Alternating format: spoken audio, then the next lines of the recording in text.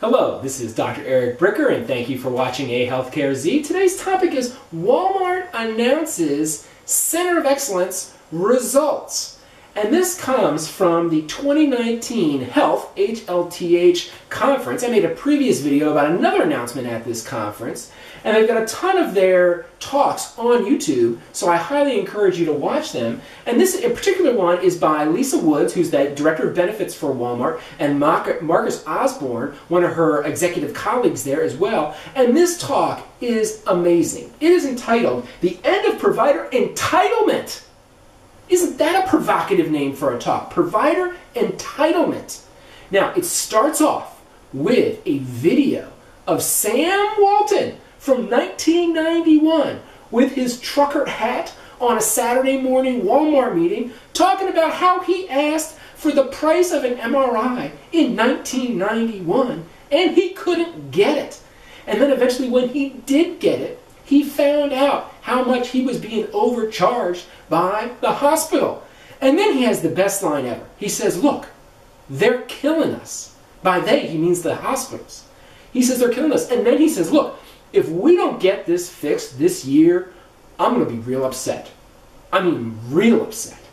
In 1991, he wanted this fixed in a year. In 1991, 30 years ago. And this is where we are today. I mean, just watch it for that part. It is so amusing. It is fantastic. Okay, now, keep in mind, the Walmart Health Plan has 1 million plan members. Okay, so if you divide that by 2, because that's a typical ratio of subscribers to plan members, then that means that's 500,000 or 500,000 subscribers. Average cost about $10,000 per year per subscriber. That, if you do the math on it, that means that Walmart spends $5 billion a year on healthcare. Okay, that healthcare spend alone would make it the 540th largest company on the Fortune 1000. Okay, it's almost a Fortune 500. Walmart's healthcare spend alone is almost a Fortune 500 company. Now, in it, Lisa and Marcus, Miss Woods and Mr. Osborne, they call out doctors, they call out hospitals, they call out their own insurance carriers, they call out employer coalitions. They say, we are done with coalitions. All they do is add bureaucracy and slow us down. We are done. Okay? Now, Lisa Woods then goes on to talk about their Center of Excellence program results starting in minute 7 and 47 seconds. And she says, look, we've had these Center of Excellence programs going back for 20 years. They do it for transplant, spine, joint replacement, cancer, and bariatric surgery. And she announced some very interesting results. So, for spine, when they have a Center of Excellence second opinion, 50% of the time their associates are told that they do not need the spine surgery. Half the time. Now, readmission rates, if they actually do need surgery, are 95% less at the Center of Excellence versus the other hospitals on their plan. The return to work rate is 3 weeks sooner at the Center of Excellence hospital versus the other hospitals on their plan. Next, for joint replacement, 20% of their associates, when they go to one of these Center of Excellence, are told that they do not need a joint replacement, and their readmissions after that joint replacement are 70% less at a Center of Excellence versus another hospital system on their plan.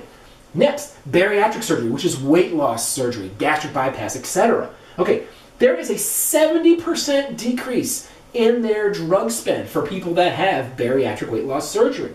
Now, for cancer, they have a program where they send the slides and test results to the Mayo Clinic, and then if the Mayo Clinic thinks that they're necessary to see them in person, they ask to see them in person, because certainly you don't want to see everybody in person if you don't need to. So it ends up happening that 1/3 of the folks that go for this second opinion program at the Mayo Clinic actually end up needing to travel there. Of those folks that do travel there, 55% of the time there's a change in the treatment plan. Okay, and 10% of the time, there's a change in the diagnosis.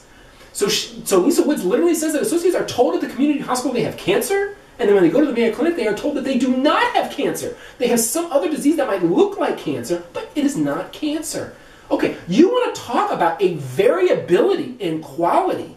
I mean, what this really is really a condemnation of the community doctors and hospitals that the vast majority of their employees see.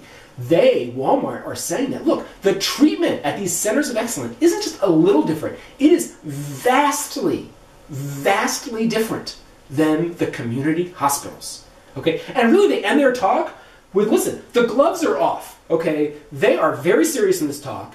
They make no bones about it. They're like, look, Walmart is on a mission. I mean, I feel like it's that scene from Braveheart where Mel Gibson like lifts up his fist and says freedom. Okay, they are on a mission. And previously in these videos, I have said that improving healthcare is not an issue of skill, it's an issue of will.